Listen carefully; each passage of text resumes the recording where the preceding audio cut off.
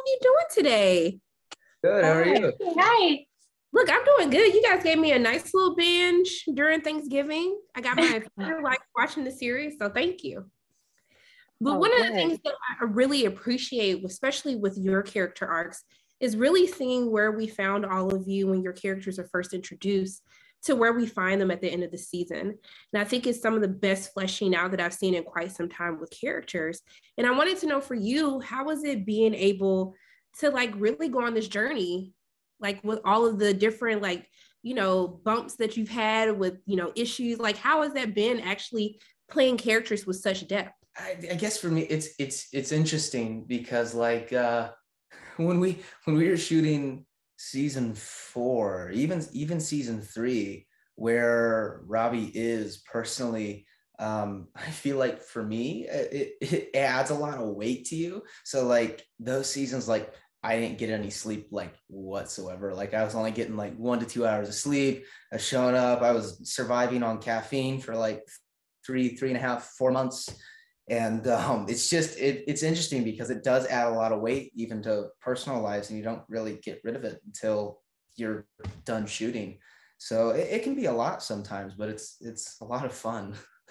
Yeah, I mean, I was just so grateful for, the writing this last season. I feel like um the characters feel so human to me. And um I don't really think you can say anyone is a good guy or a bad guy on this show. And that's what I love so much about it. Everyone has a different opinion on everyone. And that's always been one of my favorite things about these characters. Yeah, I think, in a weird way, especially over this last year and getting ready, especially for everybody to see season 4, I think I've been super nostalgic the last few months of just like looking at 4 and then looking back kind of as we've grown.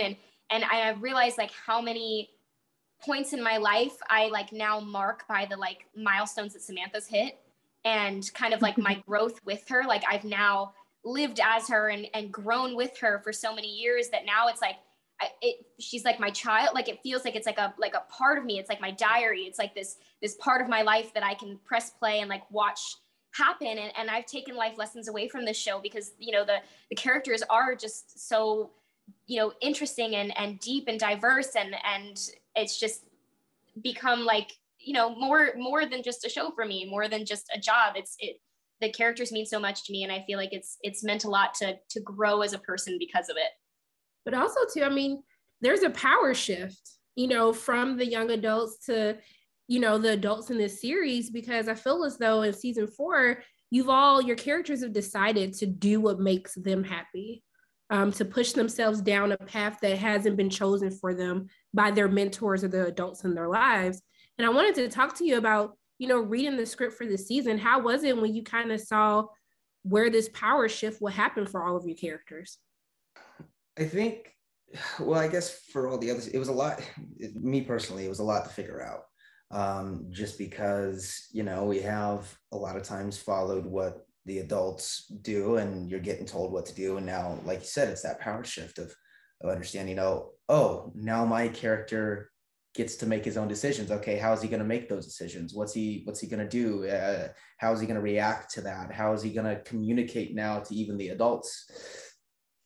So it was a whole different dynamic of trying to see what was going to come out as a character. So it was very interesting. It's very interesting. Yeah, I loved it. It's all the things I wish I could have done at 17 in high school. I think telling a high schooler to take charge of your own life and to lead your own path, and that age is such an important one. You have so many choices. So I thought it was it was fun to play. I don't know if I have an answer because I don't know if Samantha has an answer, especially going out of season 3 and into season 4. I think that's kind of part of Samantha's journey is trusting herself and coming into her own. I don't know if she has all the answers for that yet, because I think her dad and Mr. Miyagi have been kind of these two huge pillars in her life, and her mom as well. But I think specifically in her relationship with karate, like her dad's representation of Miyagi-Do and Mr. Miyagi as she knew him as a child, like I think are such pillars for who she is, that kind of her journey has been maybe figuring out, like, if she didn't stand on those two, where is she? And, that's something I'm excited to see people see Samantha figure out. Well, I'm excited to see everyone watch this season, but I just want to thank all of you for taking the time to speak with me. I really appreciate you, and I'm just sending love and light your way, and I hope you enjoy the rest of your day. Thank you so much. Thank you. Likewise. Wait. Hi, how are my favorite frenemies doing? Hi, Sharonda. How are you? We're good. Look, one of my first questions that I have for the both of you is I really love this kind of switch of generational power in this season. It's almost as if the young adults, they've decided that they're going to take control of their own destinies. And I really wanted to speak to you about how was that reading the script and seeing that, for once, the kids are going to have to teach you guys a little bit or two on how to be better. Yeah, that's great. I mean, there's a bit of life there. My kids are now in their 20s, and I remember those times. You constantly you're handing off your wisdom and teaching your beliefs, but you're also learning and being educated through them. And the truth in that with Cobra Kai in this season and the show in itself is that there is the multi-generational lessons learned. I mean, Johnny and Daniel, for the most part, really have good intentions, different opinions, but good intentions going forward. And sometimes they need a reality check that is brought forth by their students. And I think that's a beautiful two-way street. Yeah. Yeah, I agree 100%. I mean, I love that the kids, especially, Miguel's saying, why you want to, Johnny's trying to figure out how he's going to, come at Daniel, and he learns a lesson from Miguel and rethinks it. It's great. I mean, that's what happens in life is the young generation sometimes have a more pure look at the world. And so, there's a lot to learn there. It's a two-way street. That's what even in a parent relationship or even a sensei student relationship. So it plays out well in the show. But also, too, one of the messages that I love that even, young adults are being able to get out of this season is really about making sure that you're living your life for yourself and not for the dreams of those around you. Right. I wanted to know for the both of you, what advice would you have for anyone who's struggling with that right now? Yeah, that's a great question. I mean, yeah, you allude to, finding there is an element in the original film franchise where Miyagi would say you have to find your own way, and that's part of the story with Daniel and his daughter Samantha. Him realizing that he can't force her direction, sort of the roots and wings concept, and I believe in that. You create the strong roots and then the foundation, but then need to let the someone fly. It's the bonsai tree. I mean, all these Karate Kid-isms do pay off in real life, So people struggling with that, it's it's finding your center and then branching out. Not so easy always to do. Yeah. Yeah, I would say, I was raised on, my dad always told me, find something you love to do and you'll never work a day in your life. Find yourself, find your love, find your passion, do what you love to do. Don't measure yourself by other people. And that's a challenge today with kids, with all social media and everybody telling you who and what you're supposed to be, and people with YouTube channels with 5 billion followers and I need to be that to be relevant. It really is the micro of just being true to yourself. Be true to yourself, and it shall follow as a night unto day. You can be false to no man. So be true to yourself in your small circle. And that's how I've lived my life. And my life has bred all this amazing fruit with my family, with my friends, my career. So I would say, don't look outside yourself. The road's inside of you. And everybody is unique and special and has a special gift. No two people are alike. So find your journey, find your path, and don't measure yourself by anybody else, and don't be afraid to fail, because that's a lot that the show is about, is failing. Falling forward, as Ralph and I always say. It's like, you make a mistake. We're not perfect. These characters aren't perfect. And that's why it's so rewarding to play this character and to be part of the narrative of this show. So if the kids are getting anything, I know we meet lots of kids that are learning karate. They want to go out, and that's a great start, because that teaches you self-confidence. That teaches you, gives you a center, focus, respect, all the things that are key to having a successful life. So I think, there's so many kids that we meet, and adults too, that are starting there. It's a good place to bow, to humble yourself, and to step onto a mat. That's where it all begins. Look, thank you for all these words of wisdom. I feel inspired right now. Hold on a minute, second. I gotta see if that was a thank you so much. That was my friend. No, I'm just kidding. Yeah, no, but that's what this show brings out in us, is we really get a chance to dig deep, and then we have these young actors to chime off of, and that's the richness to me. That's the gold of all of this. That's what's, I think, the humanity in the show that's resonating more than the fun, the karate, and the nostalgia and the rock and roll. Well, look, I appreciate the both of you speaking with me today. I really, really appreciate you. And I'm just sending love and light your way. And I really hope you enjoy the rest of your day. Thanks, Shonda. Thank you. Bye. Hi, how are all of you doing today? What's up? How are you? Good. I like your background. Thank you. Look, I'm a part of the group too. I don't know how to fight, but yeah, I'll cheer everybody on from the sideline. One of the first questions that I have is, I really love that this series is teaching, young people, which is something that it took a while for me to understand, is how to make sure that you're living your life for yourself and that you're not living trying to fulfill other people's dreams. And I love that we get to see that with the characters in this season. And I wanted to know, how do you make sure that you're doing what makes you happy and making sure that you're on the path for yourself instead of doing what, everyone else wants you to do? And you can speak either personally or you can speak professionally, just navigating the industry. I play a lot of Pokemon, and that keeps me sane. It's true, he does. Yeah. I love Pokemon. He's got a limited edition DSi. Go for it. No, I was just gonna say, it can be really hard in this industry, especially because there's so much criticism that someone can get. It's all about doing the auditions, and you have to realize you're not going to get most of it, and you just kind of have to be okay with that and comfortable in your own skin. And I really do think that Cobra Kai does show that well. My character, he's always been true to himself. He's never really compromised who he is. It's kind of resulted in a couple of broken noses. Yeah, Hawk. Yeah, no, Hawk and Dimitri are best friends now. But yeah, he never compromises, and I think that's, something you could live by. I think just surrounding yourself with people that are important to you is probably what helps the most. Like having homies like Gianni and Jacob, I feel like are important, and people who are like-minded and, have the best intentions for yourself and you have the best intentions for them, I think is honestly probably the best thing. And also I'm infinitely appreciative for my family and their support system. But yeah, just surrounding yourself with people who are uplifting and, making sure that you're doing the same for them. That's all it is. And Jacob, did you have anything to add? Because I think Pokemon was totally a fine answer. Well, I was say Xolo stole my answer, but I really think I am the kid I am today because of all the good people I've had surrounded myself with, thanks to my parents and my friends. But yeah, I definitely think surrounding yourself with good people leads to a happier life.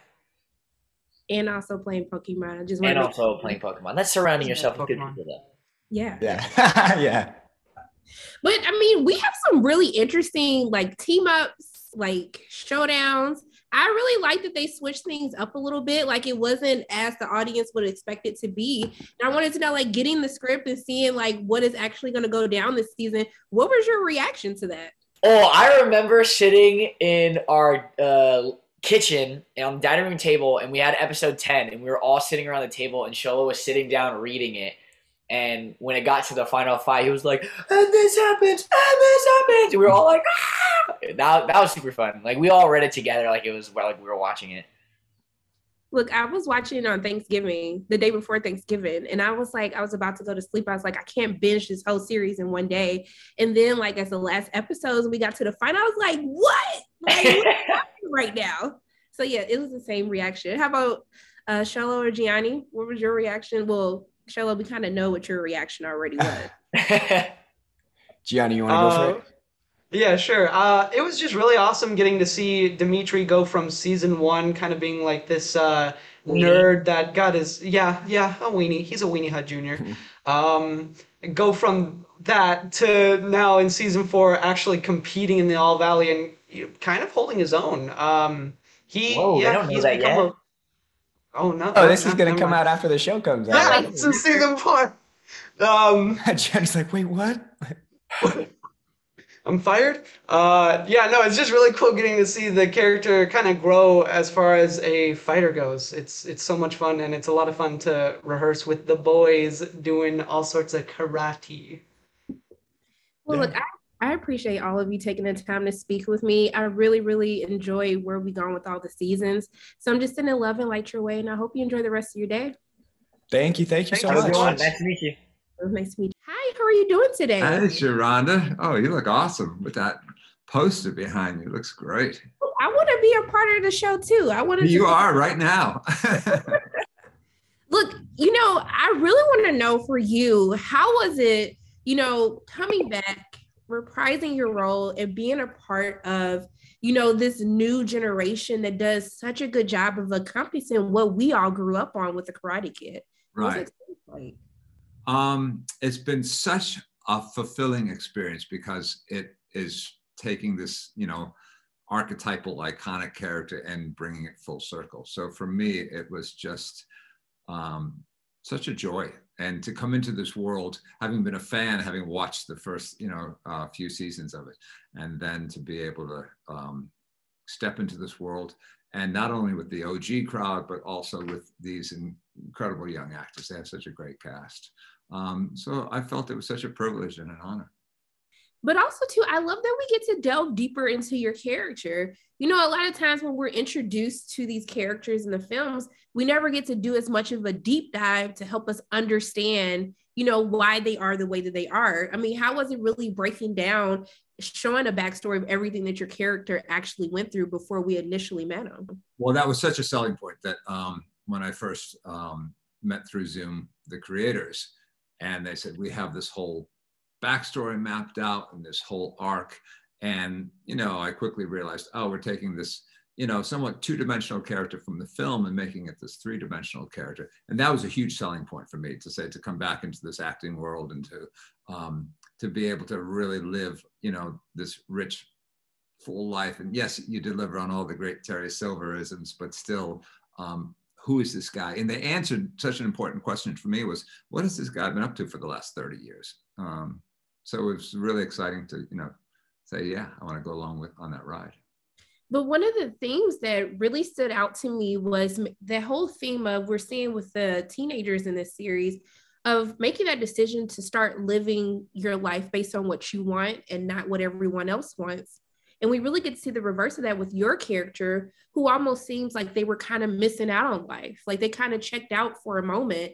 And I wanted to know, what advice do you have for people, who are really struggling to do what makes them happy?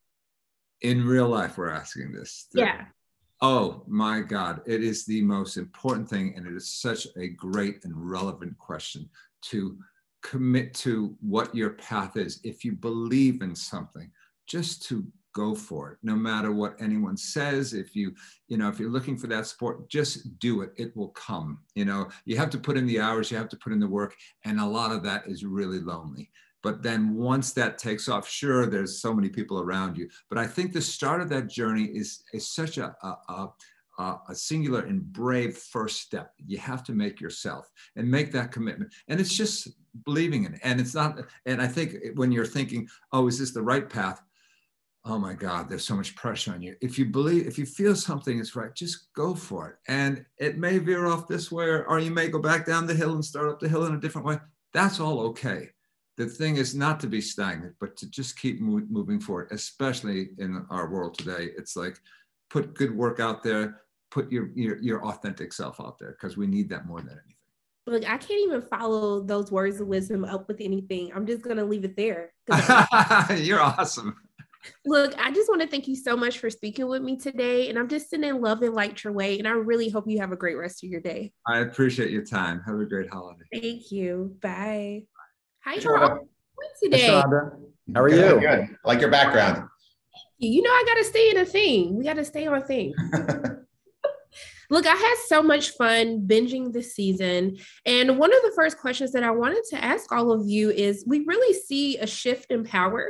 from really the teenagers taking control of their own destiny and really having to teach their parents and remind them why everyone is here. And I wanted you to talk about, the decision to really have this change in power, really of what we've kind of been leading up to over the course of these past few seasons. Well, it's something that we've been exploring since the beginning of the show. We love the generational relationships and the generational comedy, especially with Johnny and Miguel, even back in season 1. And even though Johnny was the sensei, there were times where Miguel was teaching Johnny about modern life. But as the seasons have gone on and these characters have had more experiences, especially all the young characters have, have themselves gone through whatever conflicts they've had and whatever training they've had. They've also seen the problems in their parents' lives and in their sensei's lives. And it's become more of a give and take where both sides are the students and both sides are the teachers. It was a really phenomenal season for that in season 4. One of the things that I do appreciate about this series is you're actually allowing teenagers to be real teenagers. Even though it's a show about, teaching us about lessons that both adults and teenagers can, live through. I like that they're kind of like, I'm like, at first I was like, are these teenagers bad? I was like, they are cursing, they are saying all these things, but I think it's indicative to how teenagers are. And I wanted you to talk about making that decision of actually allowing them to be representative of how teenagers are today. Well, that was a big part of the show, just on the way in, was exploring what teen culture and teen life is like, without the karate war going on. You have teenagers like, Miguel at the top of the series with Dimitri and with Eli, who are kind of trying to figure out where do they fit in school? How do you make friends? What's their social dynamic like? You have, Mary Mouser's character, Samantha, who is kind of coming out of a very close friendship with a friend and then trying to find this new life with the popular girls, and what does that mean for old friendships?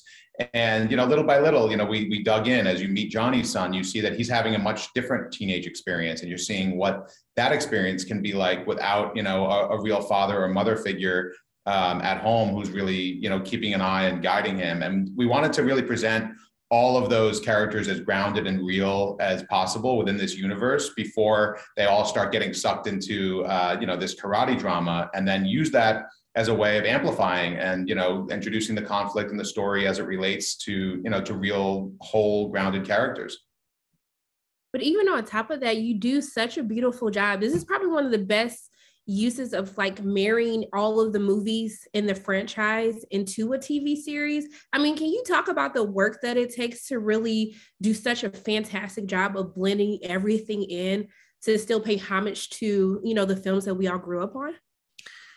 It takes a lot of work to make Cobra Kai, but most of the work was done over the course of our lives, just watching the Karate Kid movies over and over and over again as fans. And so by the time we started writing the first episode of Cobra Kai, we had all this knowledge of what these characters were like in the past, all the famous lines, famous scenes, the lessons of all 3 Karate Kid movies, including the 4th movie with Hilary Swank. I mean, we saw everything. And so we have this encyclopedic knowledge in our minds.